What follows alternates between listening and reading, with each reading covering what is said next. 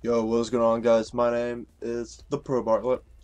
Welcome back to a brand new video. This is some more Black Ops 3 beta gameplay using the Razorback, and it's an SMG. This is before the Razorback got patched. Excuse me. I think they added more. They added more recoil to the gun, I believe, but it was really strong before they patched it. I don't know if they actually patched it. That's just what I saw on Twitter. I saw good old David Vondahar.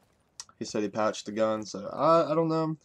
As soon as I saw that, I didn't even use it again. Well, I used it once, and it was like So I had quick draw and stock on the gun. I know what you're thinking. Why would you put stock on SMG? For the Razorback, it was really good. I tried stock on some of the other SMGs, and really, it was really good on the Kuda and the Razorback. The other SMGs it wasn't very good on. But I feel like the Kuda, I think that's called the Kuda. But the Kuda and the Razorback, they don't have much sway to them, at least in my opinion. So I threw stock on and it worked really well. So as far as the perks, I think I was using Afterburner again. I was using Fast Hands. I did have Anti-Up on, and let me tell you about Anti-Up because this actually makes me kind of mad. I was kind of ranting about this yesterday, but Anti-Up basically is a extremely watered down hardline. And when I mean watered down, I'm talking about like, you know how your mom, when you were a kid, she'd make you some Kool-Aid, and she'd only put 1 tablespoon of sugar in? Yeah, that's that kind of watered down. You take a drink and you're like, that's bitter and sour. Yeah, that is how Anti-Up is. Anti-Up, it's a green perk, it's your second perk, or your second tier perk rather. And when you start, this is the only ability it has. When you start the game, when you spawn in, it gives you like, I think it's 50 or 75 points towards your score streak. That sucks, hardline, you know, I'll admit hardline, I guess I really wanted to try to not make it to where people would spam score streaks. Because in Black Ops 2, hardline was really good. Black Ops 1, not so much. Black Ops 1, it just gave you a kill that was less, like one less off your score streak. But I think they should have still put it in. Like they could have put Black Ops 1 as hardline in the game. I think it'd be fine if that was the only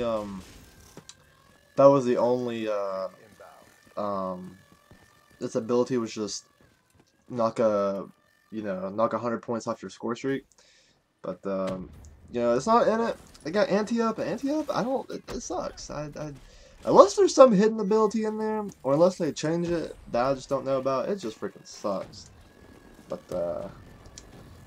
yeah, I don't like Anti-Up. And then for the last perks, I was using Gung Ho and Blast Suppressor. But this is some more TDM.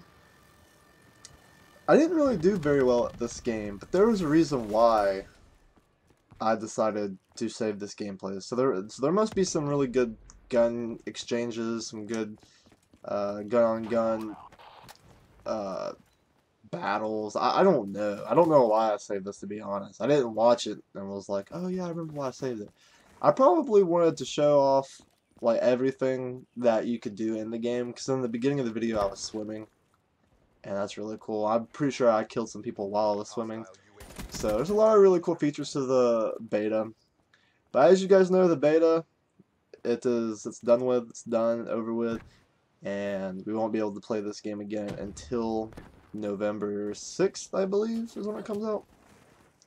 Which I'm really looking forward to, because there's going to be a lot of changes, Obviously, there is guns and kill streaks that we did not get to see in the beta. They were, classified. We weren't able to use Gunsmith, which I believe Gunsmith is where you can, like, make your own guns. Because from what I heard, you could put 6 attachments on a gun, but you couldn't do it in the beta. The most you could have is 3, so... Well, actually, you could have... Well, I guess you could have had 5 perks, couldn't you? I don't know, I couldn't do it. Like, it wouldn't let me do it, period. Maybe I didn't unlock the things you needed for it. I don't know. I don't really know what gunsmith is, but you couldn't use it in the beta, so we'll be able to see that. And there's gonna be more patches and nerfs, and hopefully some buffs. Like anti-up needs a buff. I'm telling you guys. You need like half a bag of sugar in that Kool-Aid. So you need at least, you know, half a bag of sugar in that anti-up. But that's really all I got to say. I was using I think it's called the Sparrow, which is the bow and arrow specialist. That's really good. It's one of my favorites just because I probably don't do it in this gameplay, but most of the time when I pull this bad boy out, I'll get 4, 5, 6 kills with it. Just chunking my arrow at them. And look at that guy. He thought he was so slick just sitting there. But I usually get 4 or 5 kills with the bow, and I really like it, but it's not very good. It's only good on like 2 of the maps in the beta, so or at least that we play. There was only 4 maps total, and it's probably a lot better to have something like glitch or rejack, because there's always going to be situations where you just can't pull it out because you either are running around, you can't find any enemies, so you've already wasted your specialist, or you're like the range is just too far. At least with the Sparrow doesn't go too far. It only goes like short to medium range.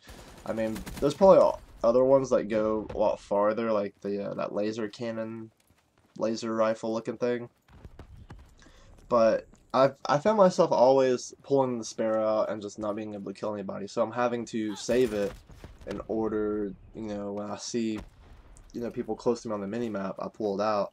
And I feel like I'm not getting the best, the most use out of Sparrow or any of the kill streak, or excuse me, any of the ones that pull out a weapon and kill you. I feel like, you know, rejack and glitch are better. Maybe even kinetic armor. I don't know. I didn't use kinetic armor. I used I think it's called overdrive. I could be wrong, but it's the one that like speeds you up. It gives you like super human speed for like, I don't know, like 5, 7 seconds. That one's not too good either. Like, it will be. I mean, if you play capture the flag, it's really good. You play hardpoint, it's really good. But overall, you're just running to your death, I feel like. So, but even then, I think that's probably a little bit better than the Sparrow and the other ones. As far as the kill streaks, get the UAV on, get the Hellstorm, and the I don't know what it's called, the patrol unit, something like that. Those are all really good kill streaks. Like the Hellstorm missile is the new Lightning Strike. I feel like Lightning Strike is in the game. I didn't get to unlock it and use it, so I'm not sure how well it plays. But for the most part, I haven't seen anybody use the Lightning Strike. Like even people who hit level 40 and had everything unlocked, you know, people were still using the Hellstorm missile, and it's good. Like I mean, it's just good. Like it does exactly what the Lightning Strike does. I get, you know, triples and quad feeds with it all the time. So, but anyway, guys, that's it for the gameplay. Gameplay is coming to an end. I didn't do very well, but for whatever reason, I decided to upload this. I'm sure there was some pretty cool stuff in the video. I don't know. I wasn't even really paying attention to half of it. I was looking outside my window thinking, man, what a pretty day it is. But anyway, guys, hope you guys enjoyed.